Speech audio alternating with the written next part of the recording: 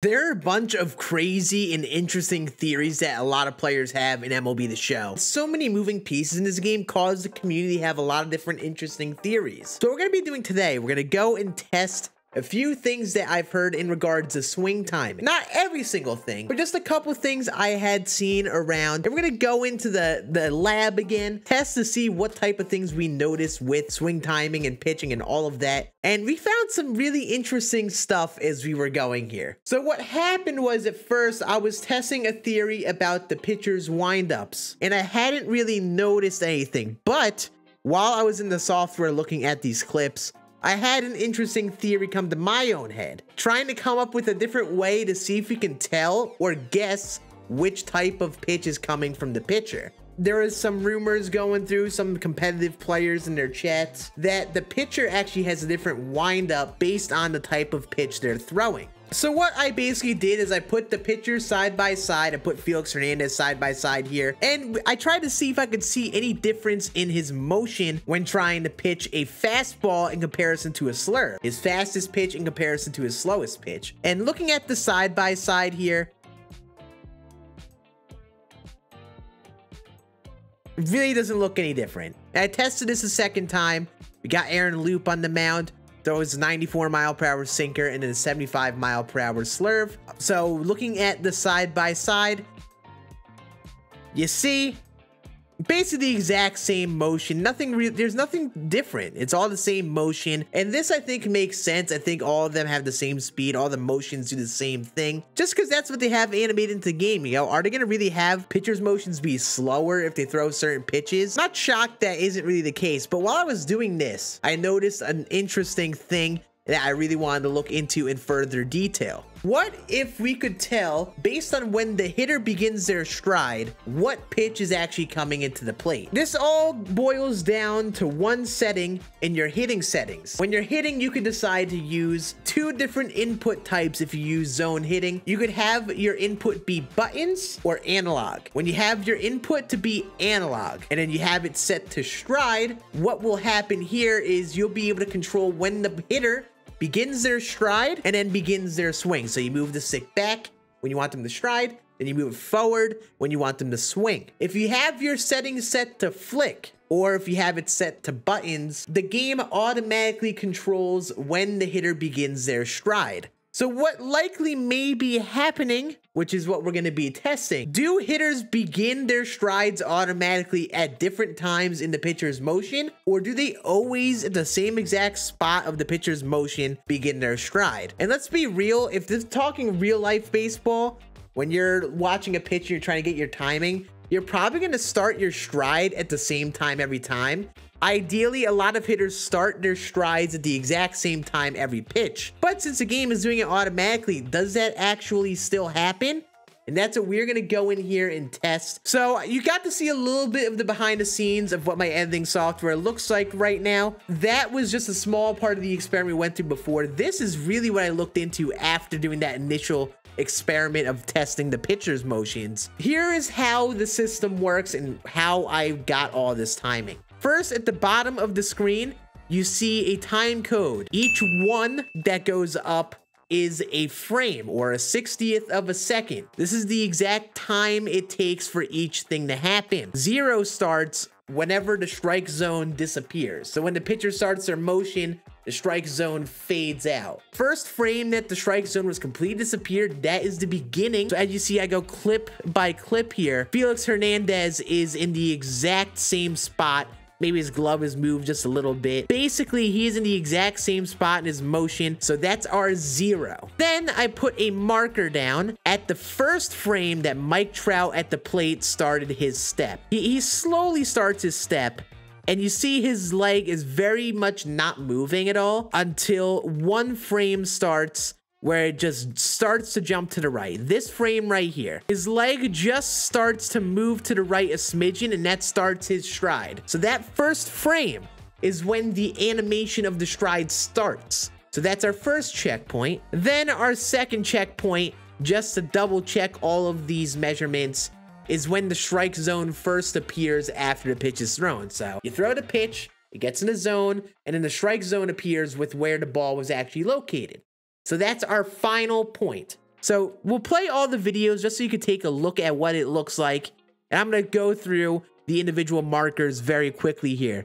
You see, I just had all these pitches by Felix Hernandez thrown right down the middle, all basically the same location. So the only factor changing here is the type of pitch and obviously the velocity of the pitch, because a fastball is a little faster than a slurve. There we go. So let's take note of the timestamps of each checkpoint. The first pitch is a changeup at 87 miles per hour on Hall of Fame difficulty. Mike Trout's stride, he begins his step at 2 seconds and 15/60ths. So 1 second and 10/60ths of a second later. So you see 1 second goes up and 10/60ths go up. That is when the ball reaches the strike zone. So let's just take a mental note. He starts his stride now with a fastball. The next pitch, a 95 mile per hour fastball. You see that number a little different? It's actually at 11 frames instead of 15 like it was. So you see on Hall of Fame, if the difference of 8 miles per hour, Mike Trout's stride actually starts 4 frames earlier, which is really interesting. You know, he starts his motion a little earlier. Let's just look at this. 237 in this. Look at how far Trout is in his motion here. They're at different parts of their motion. Trout is a little bit further into the motion in this one because he saw the pitch a little earlier. He's ready to swing earlier. The stride started earlier. So he's further into his animation. It starts a little bit earlier. And honestly, 4 frames, is that really a big difference here? Probably not. So far, the theory seems to hold. Here, on a 94 mile per hour fastball, it starts at 211. 211. It's a 1 mile per hour difference, so it makes sense how these pitches, he starts his stride, as you see his left foot, starts at basically the same exact frame point. And again, it's about 1 second and 10 frames for the pitch to finish. So the length of his swing and the stride is all remaining the exact same, which means like the same 1 second and 10 frame interval is just shifting forward and backward based on what pitch is being thrown. As we go through the pitches here, 215, this is his slowest pitch, 2 seconds, 15 frames.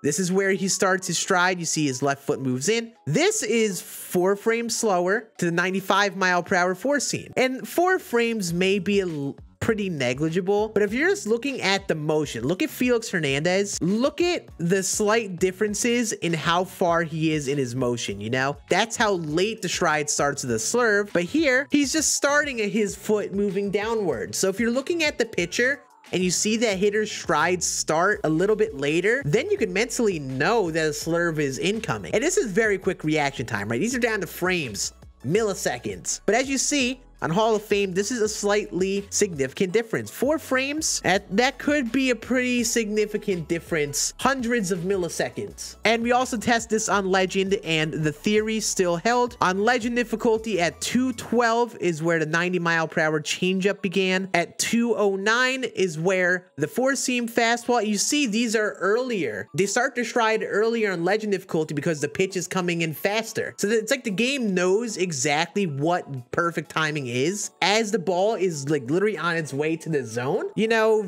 if you were able to read on this and you were able to like perfectly time each swing based on the pitch and pick up on this, then you could probably pick up on a pattern, you know? Again, you see how these are overall earlier. 85 mile per hour slurve on Legend difficulty is about a couple frames earlier. They're all very close, but you could tell that on Legend, they begin their stride even quicker.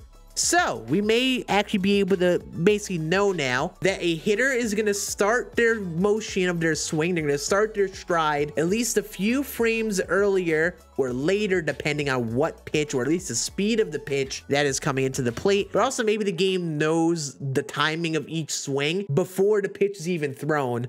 And it knows that like, oh, if he's going to get a perfect, he's got to time it this way. But we need to also know if the location is actually another factor, you know? Normally, you need to be a little later in the ball on an away pitch. You need to be earlier on an inside pitch to get good timing. Is he going to start his stride earlier on an inside pitch in comparison to away? So we looked at the slurve on Legend difficulty. There was a 1 mile per hour difference. He starts his stride at 214, so 14 frames after 2 seconds. On an away slurve, that is where the pitch is located.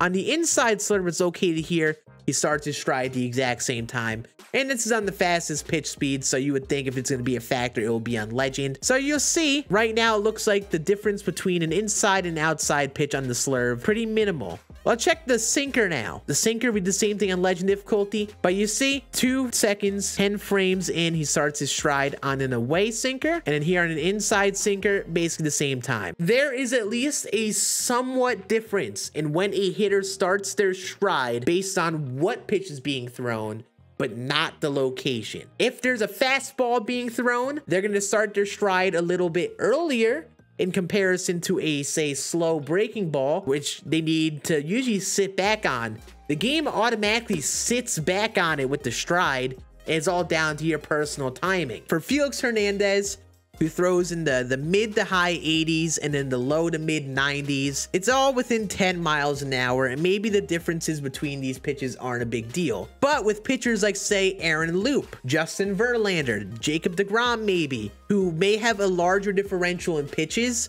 if they have like an outlier fastball and then a slow breaking ball, this difference could probably be a pretty big deal that you definitely can notice. So I did look at some extra examples. First, I checked out Justin Verlander, who has a 99-mile-per-hour four-seam and an 82-mile-per-hour circle change, or at least this one was 82. Mike Trout starts his swing at 1 second 54 frames on the fastball, so he's loaded up early, very prepared for the fastball. Now for the circle change, 20-mile-per-hour slower basically. This is actually 7 frames later. 7 frames. We're getting close to 10 frames, which would be a 1/6 of a second. And just look at Verlander and how far he is in his motion. His leg hasn't extended basically at all here.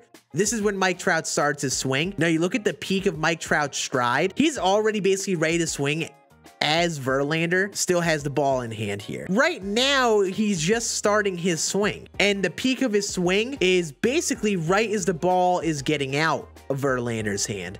When you compare it to, say, here, the peak of his stride, the ball is not even past the back of his head. So if you see your player loading up early like this, then maybe this will be your tell that you're getting a fastball and you got to be ready for a fastball. That's a pretty big difference, and that's pretty noticeable. And some of these pitchers have deadly combinations of pitches.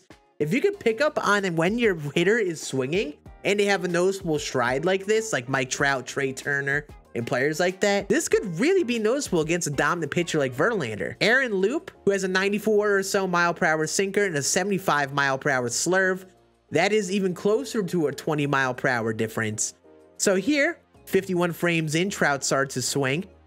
Here, on the slurve, it's 7 frames later. So at about 20 miles an hour, it gets to about 7-8 frames after the fastball on Hall of Fame. What I actually found here, I started off looking for one thing, but we came up with some other information. A hitter changes the start of their stride of their swing based on the pitch or the speed of the pitch that is thrown. So when you're facing those big pitchers that have really fast fastballs and slow breaking balls, you know, guys like Clayton Kershaw with a slow curveball, Nolan Ryan, Justin Verlander, pitchers like that, you could read what type of pitch you're going to get if you're smart and notice that hitter's stride start. This may not be easy for every hitter or every pitcher, but in certain extreme scenarios, this could be something that you use to help you hit against a pitcher you're potentially struggling against. Just in terms of like the large scope of the game, this could have big implications just because, you know, the game knows before the pitch is thrown what the swing timing should be. The stride is normally accompanied by the normal swing timing. That's why this is the way it is. I wonder if, like, by the time the ball is released out of the pitcher's hand, the game knows what your swing timing should be to do well, or if there's other things that are moving and constantly shifting this stuff as the pitch is thrown. It's actually really interesting. I'd love to, like, find out more over time. That is going to be it. If you have any other theories and things that you would find interesting to me to research, let me know in the comments section. I do enjoy doing this, and we will be doing this here and there before a new game comes out. Let me know if you have any other things you'd want to research, your thoughts on this. Are you going to actually use this strategy in game? Or do you think this is just going to be a distraction or something that could take away from your hitting? So yeah, I'm going to try to post another video tomorrow here. It probably won't be another deep dive like this, but we'll have another video out hopefully tomorrow. And I'm going to be gone for the weekend. I'm going to be flying down to Tampa to the Blitzball World Series with a bunch of the fellow content creator buds, which is super cool. So expect next week a different type of video. We might just vlog the whole thing, edit it down, and make it into a fun little video next week. A lot of fun content and stuff inbound on the channel as we get into MLB the Show 22 and all of the news we're gonna hear. I hope you all have a great rest of your day. See you all again on the next one. Deuces.